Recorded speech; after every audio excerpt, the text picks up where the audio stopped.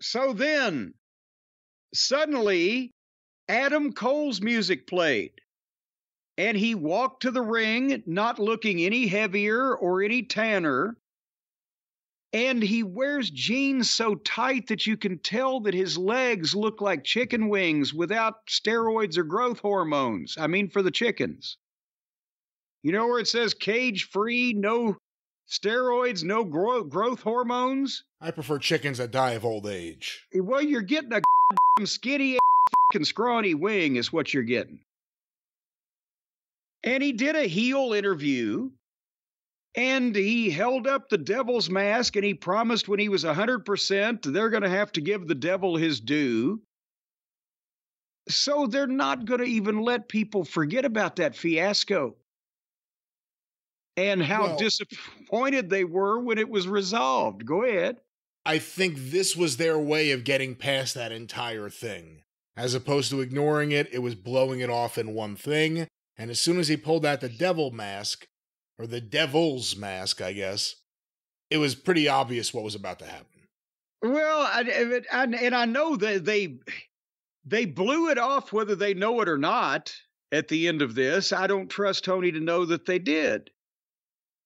But they have a blackout. And then a video pops up, which apparently was, I guess, MJF's trophy room in some rented home somewhere, because it looked like there was only the things that they'd specifically put in there to show on camera that could show that anyone lived there. And the lights came back on and MJF's music played, and he came out and got a big pop. And they chanted MJF, and they chanted holy shit.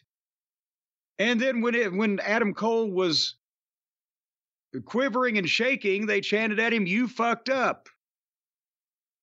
And they did the deal where they had the face off, and Adam Cole wanted a hug. And MJF's like, "Hey, you got to be kidding me." But then he thinks about it, and then he hugs Adam Cole, and then he kicks him in the balls and gives him a brain buster. And then MJF takes the microphone, and he cuts a little promo over the top of Adam Cole, and he says, "Somebody get this shit stain out of my ring." He's using our material here. Is that an issue? Is that a trademark issue for you? And no, I'll let him have it, because this whole show deserves that designation.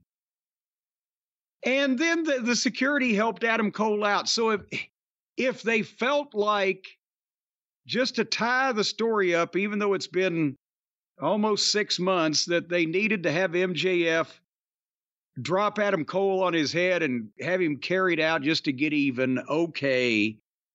But I just wish that they hadn't had to remind anybody of this stuff. Again, MJF's been off TV. We haven't seen Adam Cole on TV in a while either, and he's still healing, and reportedly he's still not cleared. Although he did take a bump here, so it really makes you wonder what's going on. But he didn't. Here's the thing. He took a ball kick, which anybody can take, and he took a brain buster, which if it's given right, anybody can take. He didn't have to put any stress on the broken ankle or broken foot. And MJF is relatively safe from what we... Yes, he wasn't risking any kind of concussion there because it was MJF and he wasn't going to be stupid. But we haven't seen him on TV, so they bring him out all of a sudden for this to blow it off. Well, yeah, that's what I'm saying, because Cole is obviously nowhere near ready, but they had to bring him back so that MJF could beat him up and drop him on his head and then take the devil mask and you know, drop an elbow on it like Ric Flair. I wish Tony put this level of commitment into detail in any of his other stories. The shit that we want to forget about, it would be better if everybody just moved on past. He'll remind you all day long. But the shit that you might need to remind somebody about, that gets lost for months. But he did a great promo, MJF. He had good lines. I don't need a New Japan or a Vince McMahon to make MJF. MJF made MJF. And Adam Cole woke me up. And there's going to be no more ha-ha, no more friendship, kangaroo kicks, and bullshit. Not love, but hate, hate, hate. He was trying to promise a reset, what we've talked about for however long since this happened when they ruined him last year. That this smiling, happy MJF with the friends couldn't be sustained, and it was a mistake, and they were going to have to rectify it. And now they've come to that come to Jesus moment. The chickens have come home to roost, whatever the fuck.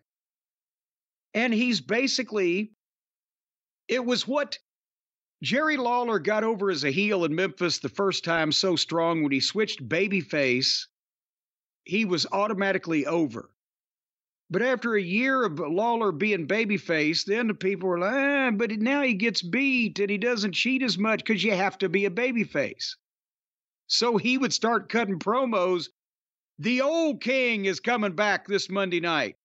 You're going to see the old Jerry. And he would throw fire at somebody, or he would do something heinous like the old Lawler would do, but he'd do it to the heel that deserved it. This is kind of a magnified example of that, where MJF has had to reset himself because of the way they tore him down on television. And now he's had a break, and if he gets away from this, and maybe he's gotten his new deal that he can call his own shots, because if Tony gets a hold of him again, you can't do unlimited resets, but this one might work. But, you know, when he said it's not my fault that all your favorites compared to me suck a big old bag of donkey dicks, the people chanted donkey dicks. And then finally he said, well, my contract status, and he showed on his leg, on his calf, a new AEW tattoo and a poker chip with AEW on it saying, always bet on yourself. But of course, it is also in a place that will be covered anytime he wears a wrestling boot. So when he goes to the WWE, he doesn't have to worry about it.